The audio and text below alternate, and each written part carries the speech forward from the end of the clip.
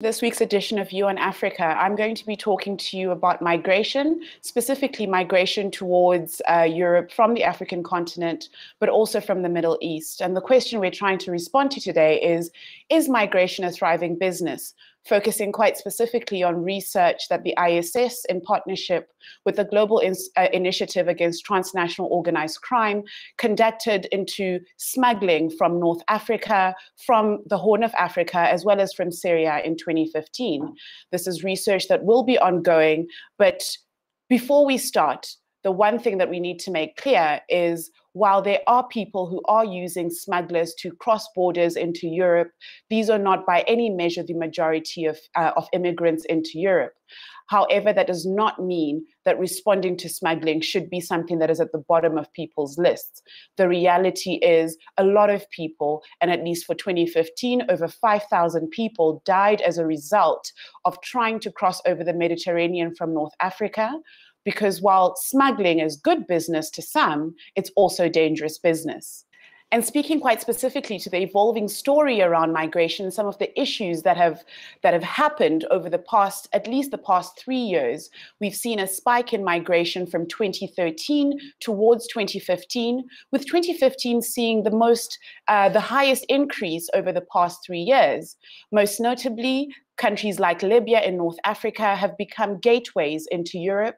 At the same time, the Aegean crossing in Greece has also served to allow immigrants to cross over from Eastern Europe, from parts of Syria, as well as from North Africa into Europe. Syria's war, which continues to rage on, has also led to the result or an influx of migrants coming not only from Syria, but also from people within the Middle Eastern region who seek to migrate to Europe or to other parts of the world. At the same time, migration, which has always occurred on the African continent, but also more generally, which has always occurred in Europe, in East Asia, and parts of the rest of the world, continues. So what we do have at the moment is the rise in migration, which comes from countries currently afflicted by serious governance problems, serious conflict, as well as the rise in extremism. But at the same time, we've got secondary migration, economic migrants, people who are moving from their countries simply seeking a better life, not necessarily in Europe, but an overwhelming majority of them are finding their way into Western Europe. And the reality is, of these people, the people who find themselves seeking the assistance of smugglers are in many ways the most vulnerable. It is those people who feel that they have no option but to seek the assistance of someone like a smuggler who will at the very least assure them that they can get across. This is the case that we have seen from countries currently ravaged by conflict in North Africa, as well as parts of the Horn of Africa, and again in Syria and the Middle East, where people, instead of simply trying to cross the border legally, they see no option but to use an illegal path because the barriers are high, the regulations are also there, and even though, particularly in Western Europe, the Dublin regulation does allow, at least for landing refugees, to be registered, the question isn't that all of these people are refugees. Some of them are simply seeking a better life. But speaking quite specifically to what smugglers do and how they operate, the first and very important thing to note about smugglers is that it's simply a niche business trying to respond to the needs of people who are trying to move across borders. And so what smugglers serve as is facilitators. The stereotypical smuggler simply facilitates movement across borders, but the broader the business of smuggling is, the more a smuggler engages with different facets of the smuggling business. So you find, for example, smugglers who help immigrants in terms of better understanding the countries that they're going to. So they help them in acclimatizing them to the socio-cultural demands of those countries. Some of them also help them in terms of how to better understand social grant systems, ways in which to live in those spaces. Other smugglers also facilitate a welcoming party or people in the landing country who will be able to serve as the host for the migrants. So they're not just cloaked at night and trying to ensure people cross the borders. They're also trying to ensure that once people cross the borders, they do not come back. The reality, though, is not all smuggling is created equal. For some, they have to cross the Mediterranean, they have to cross across the Aegean using rubber dinghies, which are not always very safe, and as a result, people die across the borders. Others who can afford a better way to cross the borders pay more to be able to go onto more sturdy boats and more safer routes than the others that simply cannot afford those routes. And so there are really two major typologies of smuggling. The first is a pay-as-you-go. You pay, you get exactly what you pay for, you cross the border. With some smugglers, what they will do is they will also give you a mobile device to allow you to be able to communicate with them on your way. At the same time, they will offer transportation, be it across land borders or across sea borders. But once you've paid and once you're on your boat, that's pretty much the service that they offer. The second package, the more expensive package, is the full package. This package includes a whole range of services, including the cultural acclimatization, including advice on how best to deal with relocating and moving to a country which is not familiar to the migrant. At the same time, they also allow them to have a network, a social network, in which they can be able to engage and communicate with fellow migrants, but also with people within the network. The full package undoubtedly costs way more than the pay-as-you-go package. The majority of migrants will pick the pay-as-you-go because it's cheaper, it's quicker. The full package, not as cheap, sometimes not as quick, but definitely safer. And so first, in terms of formulating policies to respond to migration, it's very important, be it here on the African continent, the AU, African countries, as well as on the European continent and in the Middle East, to first understand the problem. It's one thing to say that there's a rise in migration and that needs to be addressed. But it's also another thing altogether to be able to say, why are people moving?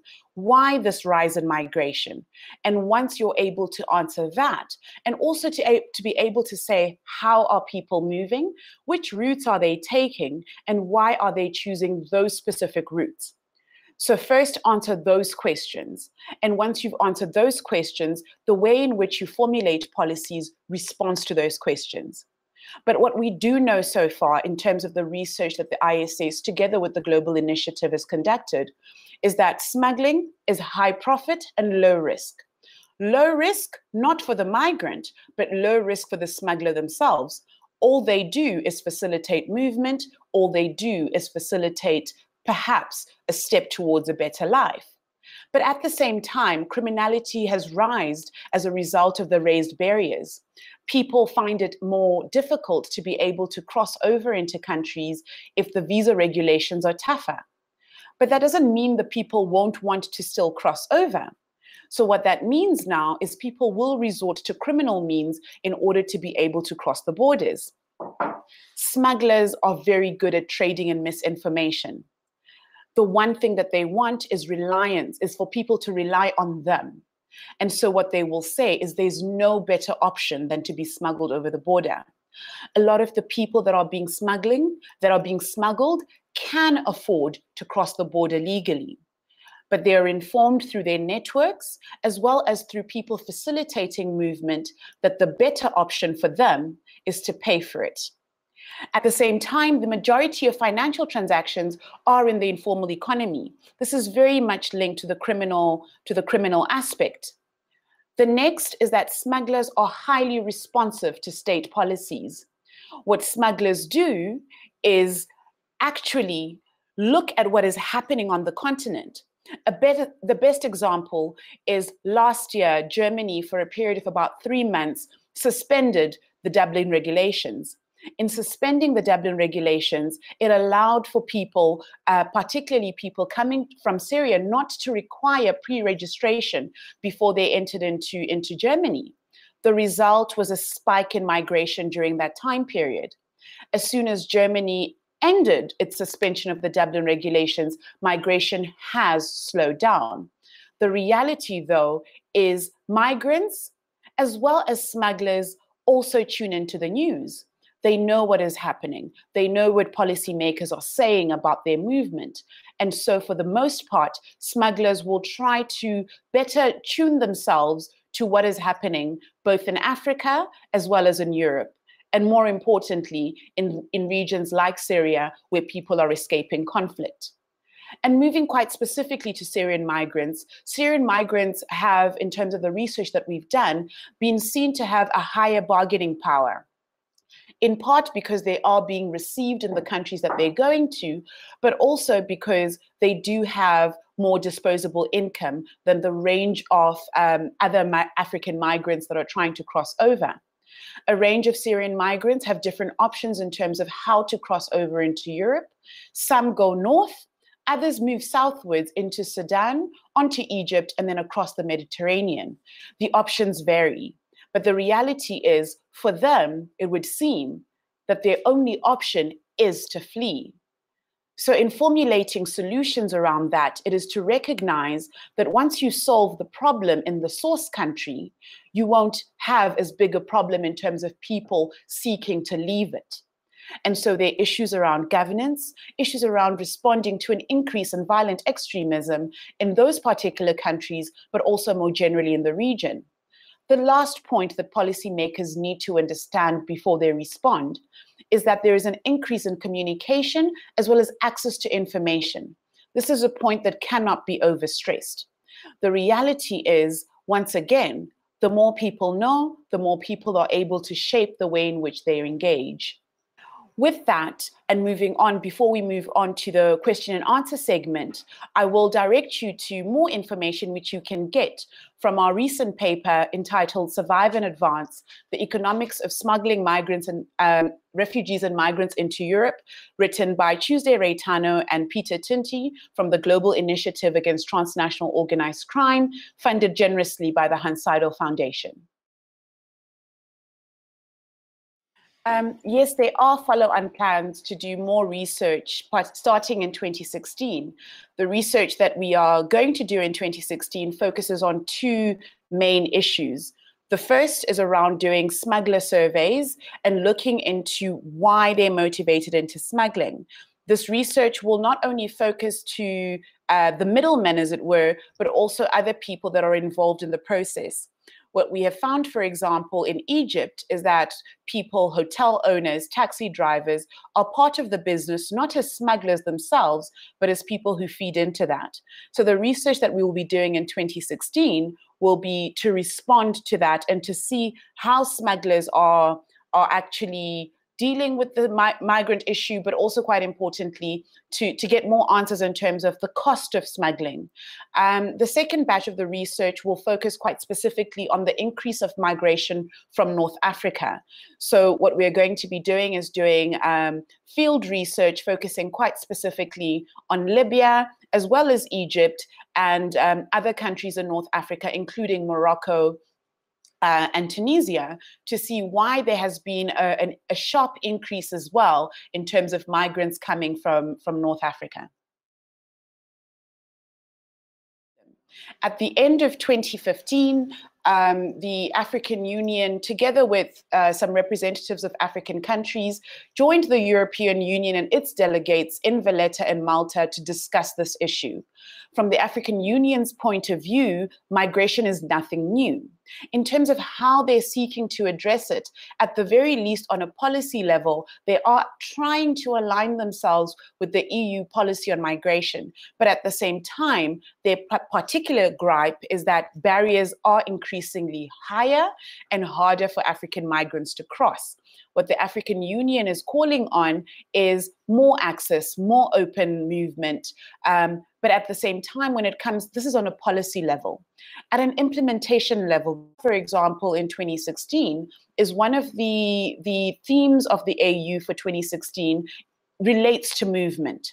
But in terms of actual implementation of this, that's the challenge we have, because while encouraging open movement outside of Africa, the reality is there is very little in terms of free movement on the African continent. And this is something that the African Union should be leading on. Specifically to people who are crossing over across the Mediterranean, for example, it can become a maritime security issue. As we saw with the way in which Italy responded to migration across the Mediterranean, an initiative that they have now stopped. For them, it really was about securing their borders, securing their sea borders, but at the same time also seeking a way to ensure that there are as little or as minimum debts as possible. So in many ways, particularly for people crossing over from North Africa, as well as people who are seeking to cross over through the Aegean crossing as well, it does become a maritime security issue. But to date, the countries that have recognized this as a maritime security issue are, for the most part, those on the European side of the border, Italy as an example, who have sought to securitize their maritime entry points. And at the same time, also on the African continent, Egypt has recognized this as a maritime security issue. Thank you all for your attention, and for those of you who were unable to catch the audio during the start of the presentation, please do remember to log on to our YouTube channel, ISS Africa TV, where you'll be able to access this view on Africa, as well as other videos that the ISS has produced. And again, thank you very much.